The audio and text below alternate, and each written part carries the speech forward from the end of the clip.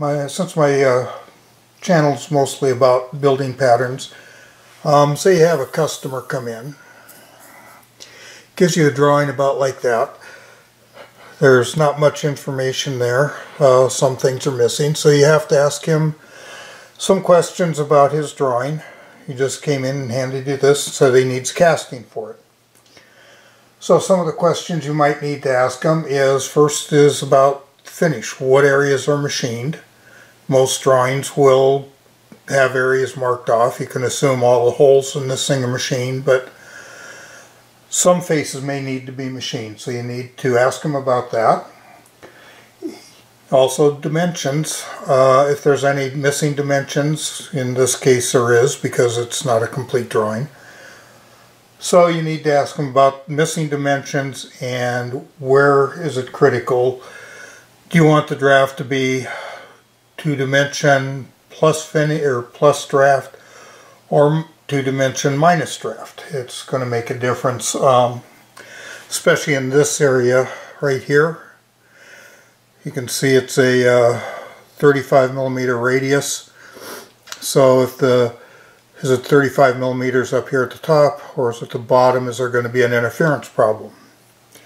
And lastly, since the customer didn't draw any fillets on this thing, you're going to have to inform them of fillets that need to be every place there's a sharp inside corner, and a radius on sharp outside corners. So you need all that information from the customer. It's best to do it before you start building. So once you got all that information, this drawing here is a markup of what I'm talking about. All the areas in this case, because it's a made-up part, all the areas marked in red are going to be machined. Holes are machined through, so they will be filled solid. Dimensions, including draft, plus or minus draft from dimension, are marked. There was a few missing dimensions on this because, like I say, it's just something I picked up off the internet to use as an example. So now you got all the information you need, and it was given to you by the customer, and you'll have him sign off on it.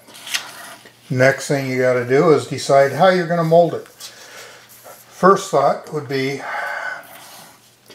right here, right about there. Put a parting line right here. Split it right down through the center of this, so you'd have a cross section like that, because this rib here is on the parting line, so your parting line would go through like that. But in talking to them, that won't work because this face here is machined. You're going to have to add draft from here to here and from here to here on this thing, which means instead of a nice looking little boss like he's got drawn, he's going to end up with a spot face there, because that area will be filled in because you can't draw it. You'll have to fill this area in. If that's acceptable, it would work for him. But in this case, we're going to assume he said no, he wants it as close to the part as we can get it. So second thought would be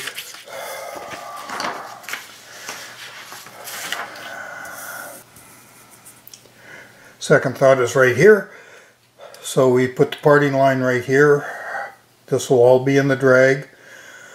Put that, we can get everything on there the way he wants, and we will add a core box or core print here to take care of this area underneath here. All that'll be in core.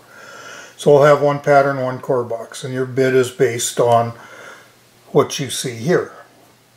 And then we'll get into building this thing. So we've got fillets, everything we need. So then we do a quick little layout. I didn't do a layout on this one. I just started with the major component first. That would be the bottom flange. Yeah, I guess you can see it. Let's zoom in a little bit. Okay, so here's the bottom flange. You can see I got double lines here. This first one was a mistake. That's where you measure twice, cut once. So since I haven't cut it out yet, I measured it again, double checked it. So I start here, get all my center lines located. This will be my starting point. My XYZ axis is right here in the center of this at the parting line. So I got 3 major components made, or not made, just laid out. Next major component would be the center boss.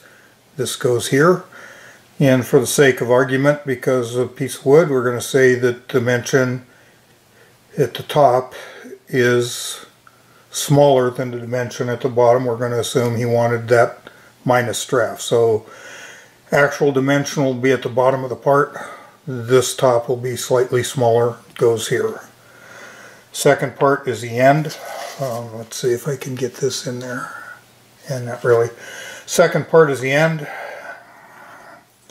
It goes right in here. It's laid out like so. From this center line here to this center line will be accurate dimension once everything is sanded down. That's my starting plane. Everything starts from this view. And let's get into making this thing. We'll get out to the shop and start building. Okay, for this I'd normally use a bandsaw, but it's kind of indisposed right now, so just a simple scroll saw works fine for a small part like this. So let's get this thing done.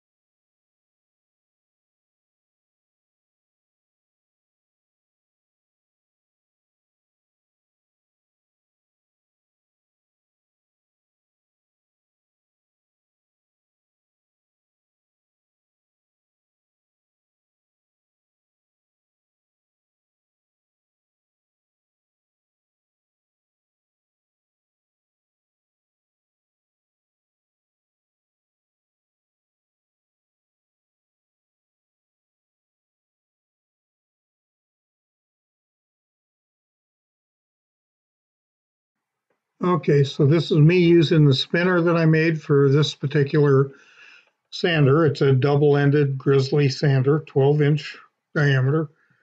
And you'll see the reason I use a double ender in probably a future video. It works just as well if you have a reversing sander in the neighborhood of the 20-inch one.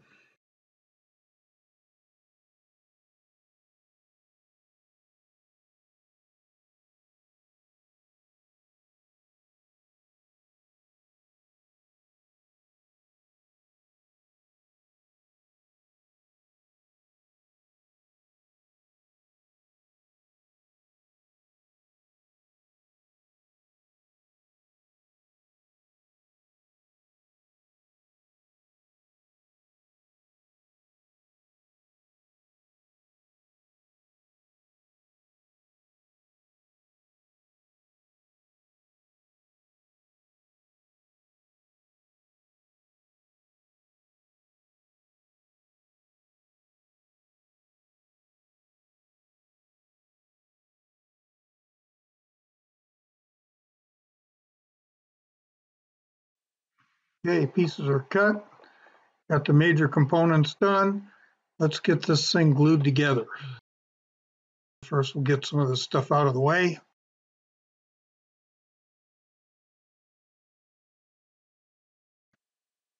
So we've already verified centerline locations, made sure everything fit upright. So now we'll glue the first 2 major components together, making sure the center lines are completely lined up.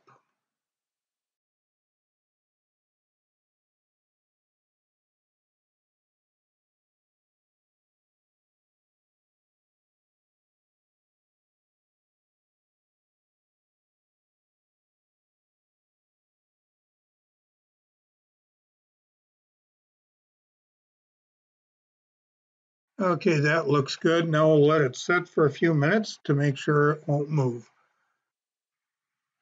Okay, so let's get this thing assembled and see what it looks like all finished.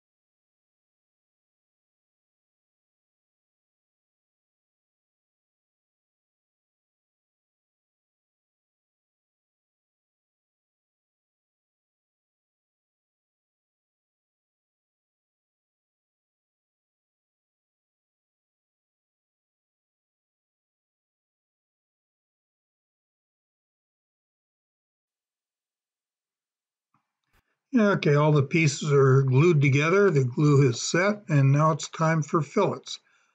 I usually start with the vertical fillets first, get all those done, and then just sweep around the perimeter where I need it, and it all goes together real easy that way.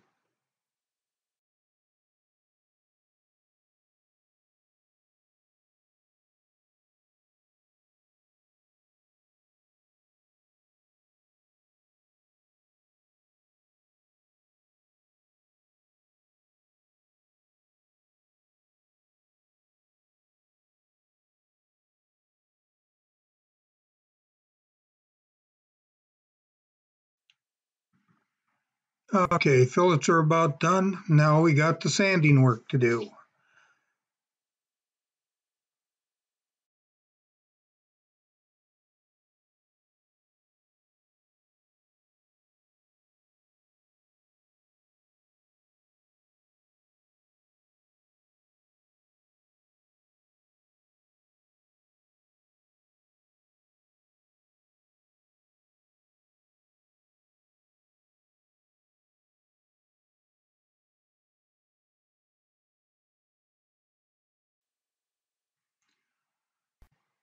Okay, fillets are complete. Let's see what we can do from here on out. It looks like finish work. Here's a basic pattern. It's done. Got a finish on it.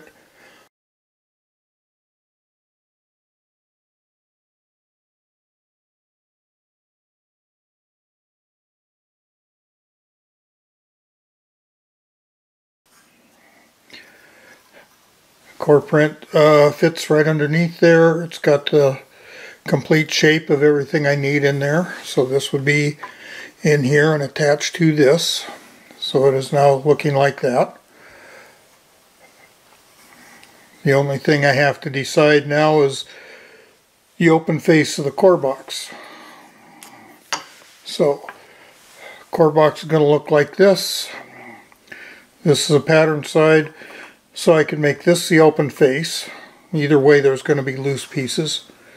Or I could make this at the parting line the open face and fill it from either way I want to fill it. So I'm going to have to make a loose piece for the core box itself. And still looking at it, it could be done either way. I'm not sure which way I want to go yet. So that's it. So you got the pattern, core print, got to make the core box yet. Okay, so I had said earlier that we need to make a core box for this thing.